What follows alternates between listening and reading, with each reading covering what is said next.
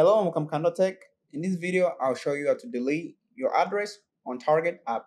But before I begin, I would like to let you know that this video is brought to you by Amazon Prime.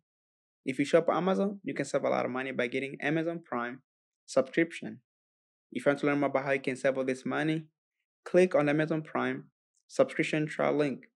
You can find this link in the video description. Now let's get back to the video.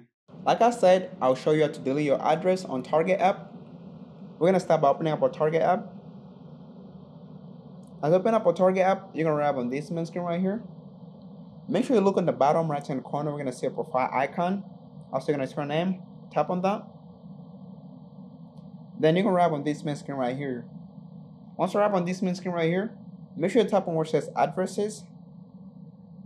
Addresses right there. Tap on that. Then you're gonna arrive on this main screen right here. As you see your current address right there, make sure you tap on where it says edit. Tap on edit right there. Then look on the bottom where it says remove. Make sure you tap on where it says remove right there. Then they will ask you to remove your address. Make sure you tap on where it says remove right there. And that's how you delete your address on Target app. If you have any other questions, leave them in the comment section below.